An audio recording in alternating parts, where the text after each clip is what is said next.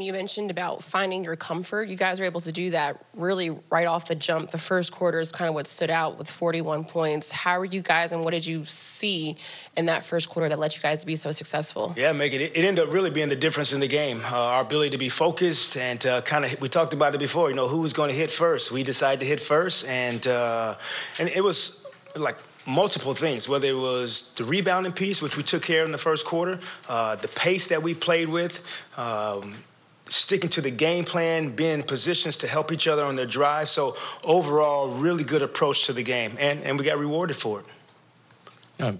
Twofold, Jacque. I mean, you talk about the rebounding in a big picture. I mean, for you guys to shoot as well as you do and usually give up, more shots because of the rebounding.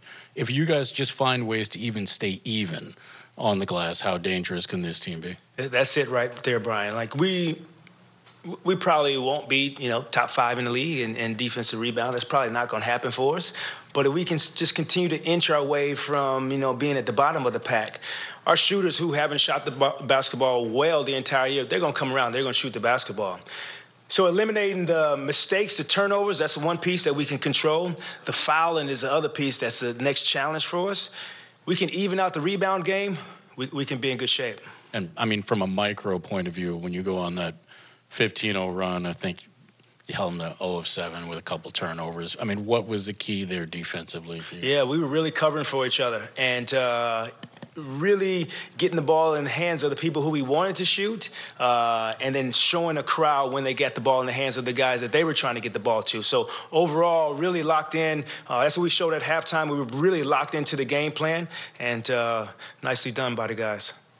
Coach, obviously, Joe, the last 2 games, has kind of been on a hot streak. Have you seen something different from him, or is it just reps and time and his shot catching up? A little bit of everything. I kind of talked about it pregame about it's not going to be linear for these guys. So Joe went from starting to the bench to one game playing 12 minutes to back to starting. And so trying to really condition their minds to being able to be in any situation. I think he's getting used to it a little bit more.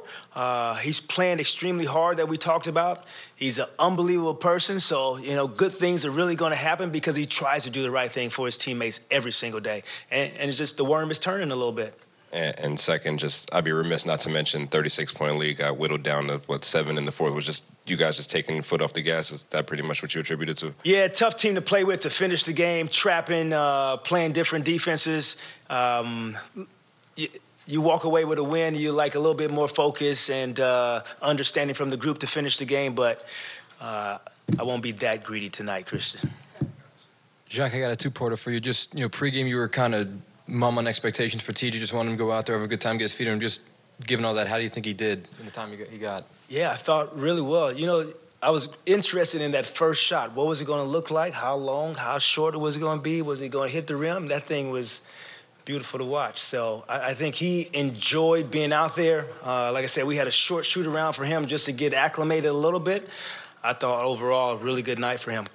And then you joked about that shoot around being his first real practice with the team. It also just happened to go that his first shift was with Edmond and Markieff, the only 2 guys who've played with him on the roster. How much of that was giving him some familiar faces around him versus just your shorthand, and that's kind of the way it worked out? Yeah, it's a little bit of both. So it was planned for him to have that first stint with Kevin, so Kevin can kind of carry that group so he could finish, and then for him to be out there also without Kevin and see what that group looked like, which was pretty good. So, but the thought was, let's get him in there with Kevin. Maybe Kevin can attract a double team and he can get an open look. Just in terms of comfort and rhythm, do you find it to be a little bit easier for Joe when he is starting the game? I'm really trying to get the guys to not lean on that. Prime example is the other night we played, Cam Thomas did not play in the first half at all. And then he played 19 of 24 minutes in the second half. That's the mindset that we want to have. I had no problems, no qualms about putting Cam in tonight at the end of a game. And so that's what I want to get to, is to have complete confidence in the group. And they have complete confidence that if they're starting, not starting, missing 2 games, playing 5 in a row, they're doing it for the sake of the team. Jacque, obviously injuries are part of this deal, but specific to TJ after almost 2 years, how big of an emotional hurdle is it for him to just clear what he did tonight, get out there, and start playing again? Yeah, it's a huge hurdle. And I think if you strip it down to, You know, he hasn't played in 2 years. He played 4 games 2 years ago. And for him to get back out here in a professional game against a pretty athletic and long team and look and feel pretty comfortable out there, not look out of place, I hope that reassures him that he's done all the recovery. The people who have helped him get back to this position in his life deserve a lot of credit, and he deserves a lot of credit for sticking with it. For Edmund Sumner, he came out with that right glute contusion. Is there any level of concern that that might be a long-term thing? Yeah, tell him to stop falling on the ground, Megan. Make the layup and stay on your feet, huh? Oh, I'll tell him. All right, so hopefully we'll look at him tomorrow. Hopefully it's nothing serious and we can move on. Good? All right, guys. Love that smile. You know, Frank, one of the first things he said was they decided to hit first, and they did, and it worked. Yeah, and I think he also talked about the game was really the first quarter. And, yes. You know, when Toronto falls behind 41-17, you're chasing the game all night long. Nick Nurse spent the entire game working the referees. And really for the Brooklyn Nets, think about it. They were 15 of 20 in the first quarter shooting. The rest of the game, the last 3 quarters, 29 of 62. So it really was, it's a difficult game because the Nets hadn't had a 24-point lead in the first quarter since March of 2013. So that, you know, you're not used to playing with a big lead like that.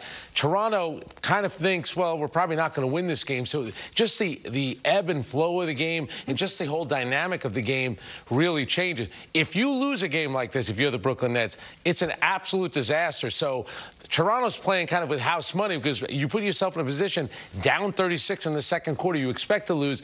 Let me tell you something. Jacque Vaughn was so happy midway through that fourth quarter when he probably knew that they were going to win because you could tell little by little Toronto was getting back in it. But the Nets had done so well the first 18 minutes of the game, building a 36-point lead. They were lights out the first 18 minutes. It buys you the cushion the rest of the way. Absolutely. He was cognizant of it, you know. Absolutely. But Joe Harris fouls out. That's a problem. 100%. And that's why, again, you know, Joe Harris found out he had a terrific game, but the size of Toronto almost had an impact in this game. It fouled out Joe Harris. It nearly fouled out Nick Claxton. Almost.